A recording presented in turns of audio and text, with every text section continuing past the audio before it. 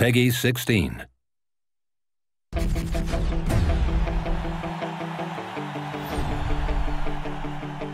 Hi, I'm Ben Ross, gameplay producer for NHL 13. Today we're going to talk about the pros and cons of speed versus control. In hockey, you were constantly forced to choose between speed and control. In NHL 12, you didn't have to manage your speed.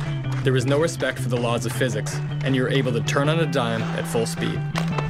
In NHL 13, skating is physics-based. When the forward comes in with speed, he has a harder time turning. When he comes in with control, going into a glide first, he's able to make a much tighter turn. The same principle applies while shooting or passing.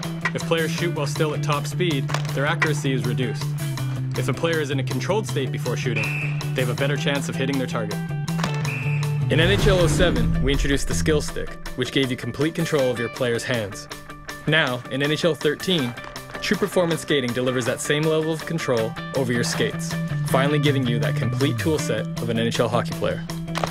With this level of control, we look forward to seeing the plays you create